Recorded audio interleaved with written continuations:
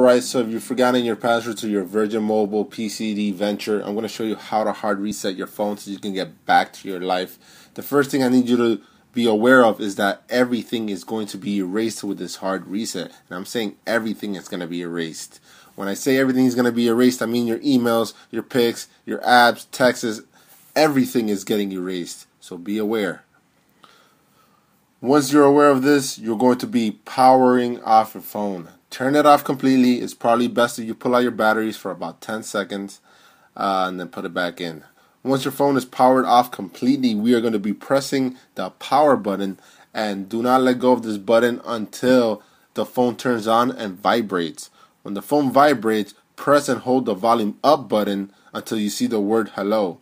Now, you're going to see the word hello for about 5 to 7 seconds, and the next screen that's going to come out is going to be the little Android guy come out with the exclamation point.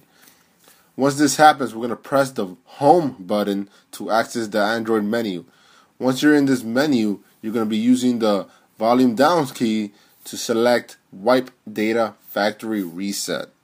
So select wipe data factory reset and use the enter key to select the button, or to select this option.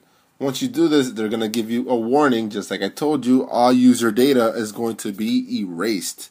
So we're going to use the volume down button again to select the word yes. Select the word yes and press enter to confirm, and your phone will go through a process. It's going to wipe itself clean, and once it's done, it's going to bring you back to the menu.